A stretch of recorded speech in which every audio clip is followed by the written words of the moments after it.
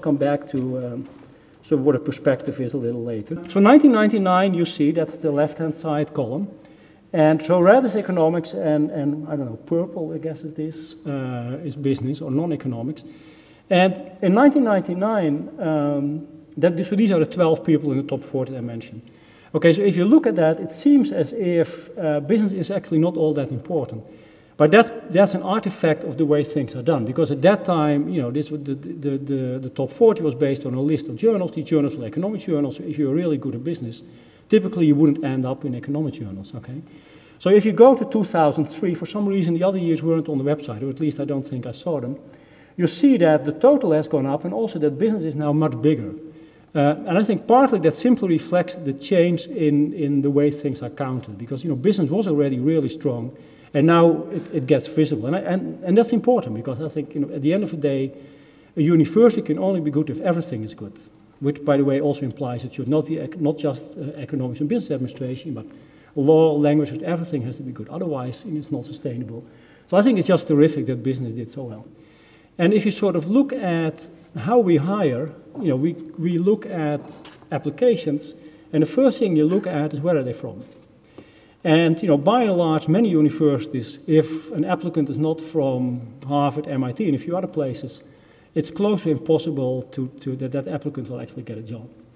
And it's testimony to the quality of Tilburg and the reputation that now actually we're in a position where some of the graduates go to these places. So this year, Tilburg placed a graduate in the University of Chicago, and I think just that's, you know, you can hardly overestimate how important that is. So I think that's an extreme success, and really, you know, as many kudos as possible for the people who made this happen. So there are things that I haven't shown that sort of really, I think, tell us that there's real quality there.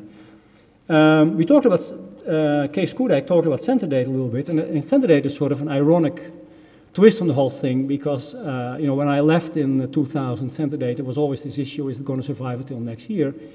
And I've often said, you know, the only reason why it got so much better is that I was the director when I left, and I was in bad shape, and then Marcel Das came in, and since that time, they're making money like water, as you say in Holland. So, you know, clearly it has something to do with who is in charge.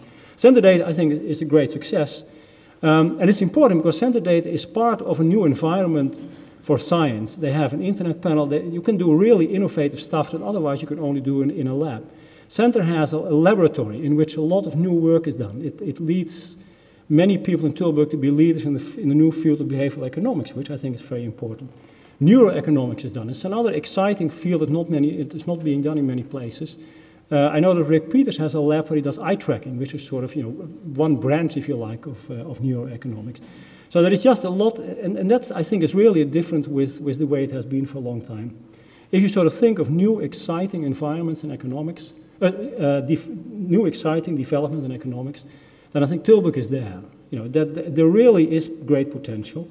And you know, of course, I knew that Kees Koedijk was going to be here, so, you know, that I guess, but that's not why I'm saying that current leadership. So I've talked to a number of people sort of recently, not just Kees, but others, and I think there's really, the way things are going, they're going in the right way. You know, there is a basis that's strong, and I think that there's real potential for Tilburg to have a great future and ahead of it.